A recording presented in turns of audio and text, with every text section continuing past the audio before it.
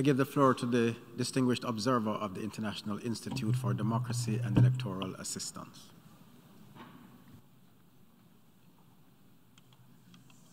Excellencies, the resilience of its democracy has been a remarkable achievement of Ukraine in the face of the war of aggression waged by the Russian Federation since February 2022. A key dimension of Ukraine's reaction, alongside its military response, has been the impressive engagement of a wide range of social actors from all segments of the Ukrainian society in the fight to defend democratic freedoms and rights at the time when it was attacked by overwhelming forces of invasion. The magnitude of the physical destruction is huge as the human and social costs of the aggression grow every day.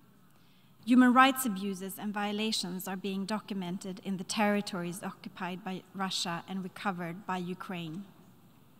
The impact of Russian tactics of systematic destruction of critical infrastructures in Ukraine will have long-lasting consequences. The responsibility of the Russian Federation should be addressed with reference to UNGA Resolution 60/147. For its recovery and the reconstruction of its infrastructure and economy, Ukraine will have to face exceptionally difficult challenges. To cope with them, it will certainly need extensive and prolonged support by the international community. It will also require assistance for further strengthening its democratic institutions. They will be essential for successfully countering corruption and achieving the ambitious results of what will likely be a multi-billion reconstruction investment plan. In fact, Russia targeted not only strategic military infrastructures, but also civilian targets, public services, supply networks, and centers. Among such critical infrastructures, we should also include political and civil society institutions and actors at the local level whose past engagement in Ukrainian democracy was seen as a threat towards Russia's strategic interests and a threat to its illegal and illegitimate claim to retain control of captured areas despite the sovereignty, independence, unity, and integrity of Ukraine. Let us never forget that this conflict is not only about sovereignty, but also about democracy. Russia's war of aggression is an attack on a political system, democracy, that securely places the destiny of the country in the hands of Ukrainians and out of the reach of Russia.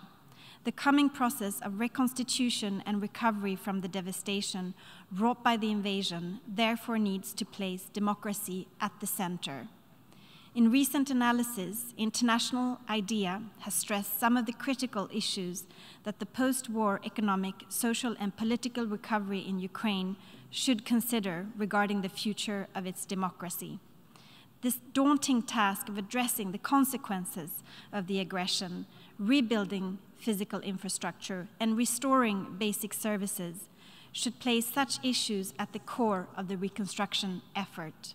In this perspective, it will be vital to allocate resources to support the reconstruction and improvement of democratic institutions in Ukraine. Thank you. I thank the distinguished observer of the International Institute for Democracy and Electoral Assistance.